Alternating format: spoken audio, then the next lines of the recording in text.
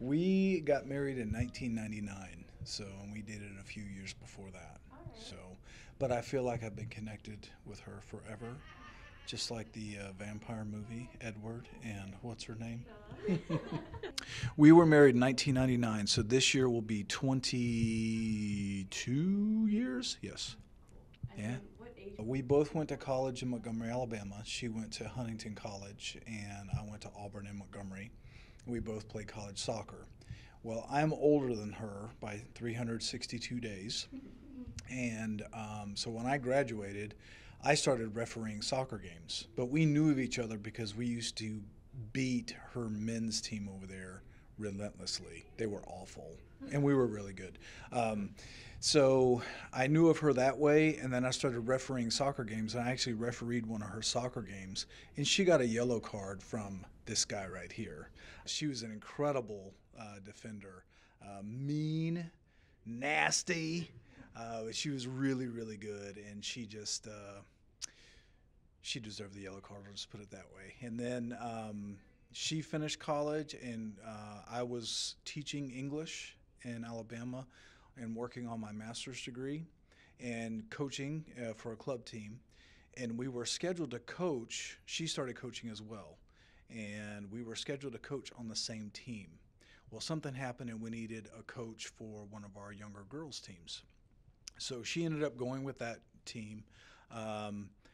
And so we were practicing one night. I had an under 16 boys team. And if you know anything about under 16 boys, no thought stays in their head. So we were out there practicing one night. And Mrs. Hamilton at the time, Coach Corey is what everyone called her, walked across our field. And all of our under 16 boys are like, "Ooh, John, you ought to ask her out." Because they knew I was single. I'm like, "No, don't worry about it." So they kept egging me on, and so at the end of practice, I said, okay. So we always did free kicks at the end of practice. I said, okay, if I hit this free kick, I'll ask her out. Well, in soccer, you know the goal, and there's a corner. We call it the upper 90 or a postage stamp. I said, if I hit that, I'll ask her out. Well, I hit it. I could never hit these shots. So I said, no, that was a fluke. I have to do it again. I hit it again. So it was fate. I asked her out. We started dating, and the rest is history. Our first anniversary, we were in Holland, actually in Norway, for a massive soccer tournament.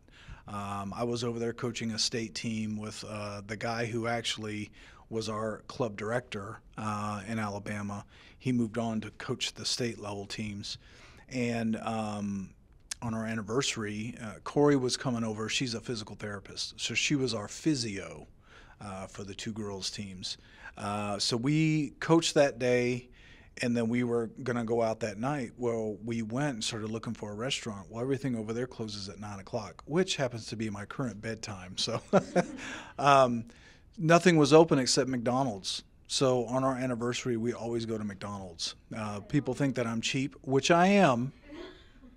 But it's also because that's the only restaurant that was open for our anniversary. So Valentine's Day, we'll usually do stuff for our young men. They're not boys anymore. We have 3 young men in our house, so we usually do a little something for them. But we do something nice for each other, but it's mostly about our kids now. Yeah, and you kind of hit it, but I think the last real question is do you guys have any special memories together? Anything that really maybe you're like, oh, she's the one, knew it for sure. Yeah, when I hit those 2 shots. Yeah. That had to be the one because really, I was a defender in college, and probably because when I would shoot, it would go way over the goal. Yeah, we have a ton of memories. We've been together for a while, and obviously our 3 boys are incredible memories. Our wedding day is incredible memory. I'll go back to that anniversary. We were in a riot when we were over there. We went to watch, there's a team out of Amsterdam called Ajax. It's spelled Ajax. But we went to watch them play down in Bruges, Belgium. And so our tour guide, he got us these tickets to this game. So we went down there. It's like a prison because of the hooligans, some of the hooligans over there. So on the home side, this is long, and I'm sorry it's really long, but on the home side, there's like prison gate, like really thick steel bars and all that. Well, Ajax, we were sitting with their fans, so we were fans, and I am a fan of Ajax anyway. They're really good. We scored a goal. Well, the fans broke down that gate. They were on the field. The players were actually telling them to get off the field. So on. Half ends, and all the people in this end of the stands, they pretty much all of them leave. And we ask our tour guide, like, where are they going? And he said, well, you see those fans down there, which is the home fans? Yeah, they're going to go pick a fight with them. We're like, oh, that's fantastic. Well, this stadium was an open-ended stadium, so you could see out of the corners. Well, you see all the fans leave, and they go down, and then you see these things start flying into the stands. Well, all of a sudden, 5,000 fans exit their end, and our tour guide says, get to the top of the stands, because we didn't go riot with throwing stuff. You shouldn't do that, boys and girls. So we get to the top of the steps. I said, what's going on? He goes, well, all of them are coming over here to fight us because of them. I said, fantastic. So my wife, we had an old school camcorder that we had. I told her, I said, give me your wedding ring. I'll put it in my pocket. Do not leave from behind me. So I was ready to fight. I'm not a fighter, more of a poet, but stuff happens. The funny part of that, one of the best memories is the guy who brought us over there, who is one of our best friends in the world.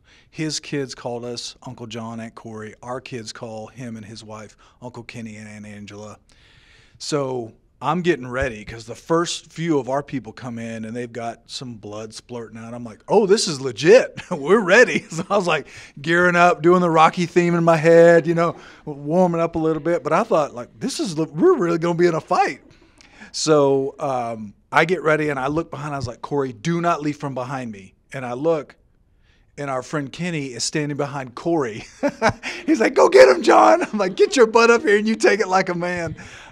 So we were scheduled to leave for Norway because we flew into Holland first to do a little training, and then we were going to get both teams. We were scheduled to leave out of Amsterdam at 6 the next morning. So this is at night down in Bruges. Well, thank God they got the riot police there. They didn't come in and beat us to smithereens. So after the game, we go out, and there's a little holding area, and they have these massive dogs. I don't remember the kind they were. They were German Shepherds on steroids. Like German Shepherds here, these dogs were like this. Full riot gear, like shields from top. If you've seen the European stuff, were that. So I was like, whoa, this is big time. This is like a Jason Bourne movie or something before Jason Bourne came out. So we're waiting in this holding area, and our tour guide's with us. Well, we rode in his car down to the game. Well, if you looked into the city of Bruges, there were fires all over the place. We're like, what the heck is going on here?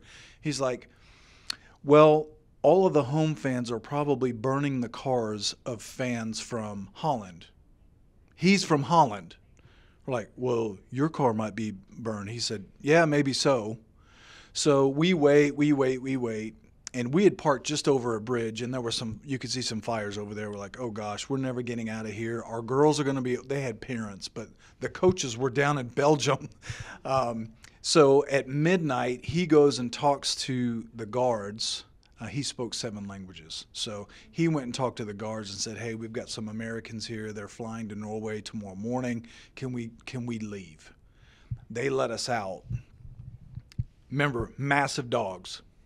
So we start walking out, and our friend Kenny, because he's a moron, and my best friend in the world, but he's a moron, he goes and tries to pet one of the dogs.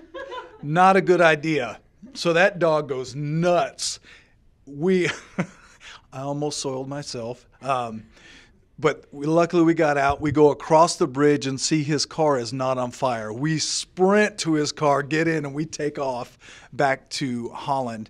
And we stayed up all night because your adrenaline's going, got on a plane, flew to Norway the next morning, and then the rest is history. One of our girls' teams took second. Out of all, there were over 1,000 teams, not necessarily in our age group, but our little girls' team, we lost to a team in Africa. We played in the Olympic Stadium in Oslo from the 40s. It was a nationally televised game, and our girls, we took second place. We lost 1-0. So that was an incredible trip. Very memorable for many, many reasons. But I almost got pummeled in a riot, and so did my wife, because our best friend was standing right behind my wife. And that's her right there, this beautiful woman right here. She's more beautiful today than she was back then. She's incredible. She keeps us all together, and I love her to pieces. So, yeah. Yeah. Thank God for soccer, and thank God for good luck.